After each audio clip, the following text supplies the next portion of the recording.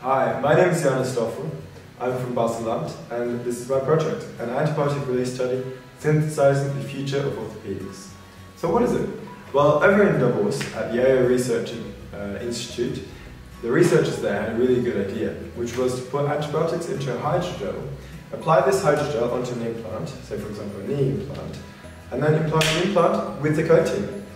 Why do we want this? For two reasons. First of all, we get a constant release of antibiotics, which ensures that we don't get a biofilm infection, which can, in worst case scenario, could be deadly for a high-risk patient. For example, an elderly person, young person, or a person with a weak immune system.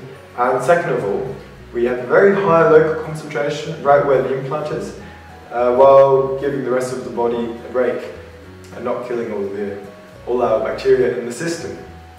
So what exactly did I do? Well, I looked at how long does it take for this antibiotic to be released out of the gel in a release study.